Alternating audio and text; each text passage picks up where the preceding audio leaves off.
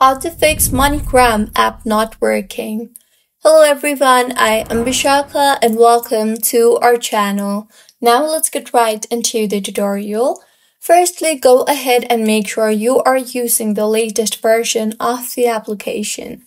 To check, open App Store and tap on the search bar and search for MoneyGram.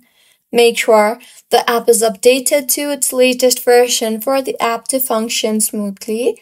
Mine is showing open here, which means the app is up to date.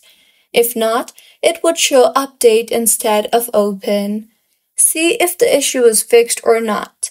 If not, launch the settings application on your device.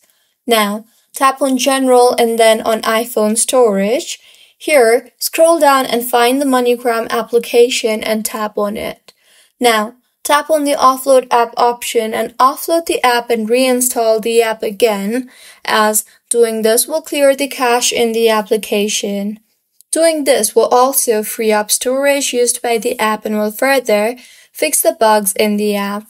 And if your issue is still not fixed, try to delete the app and reinstall the app again. To delete, go to your home screen and hold on the MoneyGram application. You will see the Remove App option, tap on that and then tap on the Delete App option.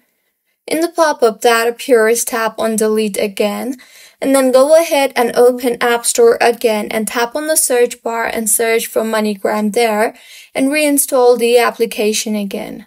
Once reinstalled, open the application and use the application further, and your MoneyGram application should be working just fine by now. If you find this tutorial helpful, please like the video and do comment if you have any queries. Also, do subscribe to our channel for more contents like this. Thank you for staying with us until the end.